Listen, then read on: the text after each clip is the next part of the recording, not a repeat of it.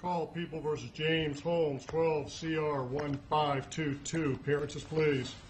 Your Honor, Karen Pearson, Jacob Edson, Andrew Steers, Richard Morgan, and Carol Chambers on behalf of the people. Thank you. Good morning. Good morning, Your Honor. Daniel King, D-A-N-I-E-L-K-I-N-G, and Tamara Brady, T-A-M-A-R-A-B-R-A-D-Y, Colorado State Public Defender's Office, appearing for Mr. Holmes, who appears in custody.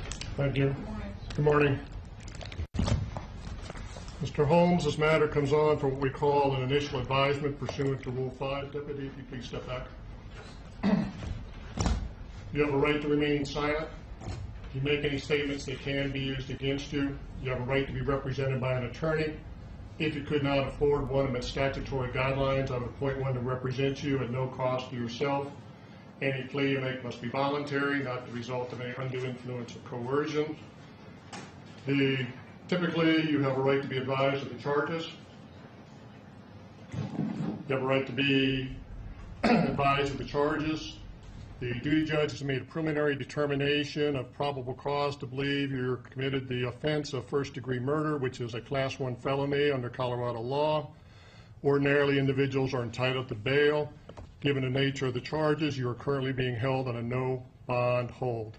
You also have a right to have a jury trial and preliminary hearing to determine whether there's probable cause to believe that you're the person that committed the offense. Mr. Holmes, do you have any questions about that initial advisement? Judge, we've advised Mr. Holmes thoroughly, and we've made applicable or further advisement. Thank you, Mr. King. Pursuant to CRS 18-1-1001, we are to enter a mandatory protection order. Any violation of the protection order can constitute a new criminal offense and or contempt of court. It is the order of the court: you shall not harass, molest, intimidate, retaliate against, or tamper with any witness to or victim of the acts you are charged with committing, shall vacate the home of the victim, stay away from the home of the victims, and stay away from any other location the victims are likely to be found. You shall refrain from contacting, directly or indirectly communicating with the victims, shall not possess or control firearm or other weapon, shall not possess or consume alcoholic beverages or controlled substances, and is to further order the court you are not to commit any new offenses. Pearson, if you'd approach, please.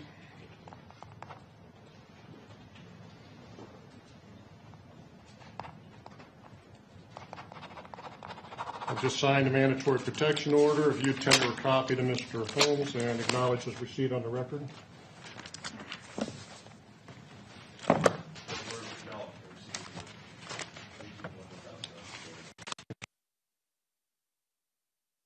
Request set charges. What's your request at this point? We are asking for an extended period of time. The 72 hours is essentially local rule. Rule 5 only requires it without unnecessary delay, so we would be requesting until next Monday, July 30th. Mr. King. Judge, we do not object to that.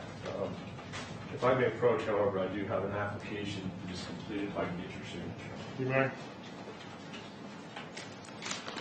And, Your Honor, at that time, we will also file an amendment to the protection order that lists all of the victims in this case. Thank you. The court has signed the application for the appointment of public defender. Public defender is appointed. We'll set the matter for formal filing of charges this Monday, July 30th, 9:30 in this division.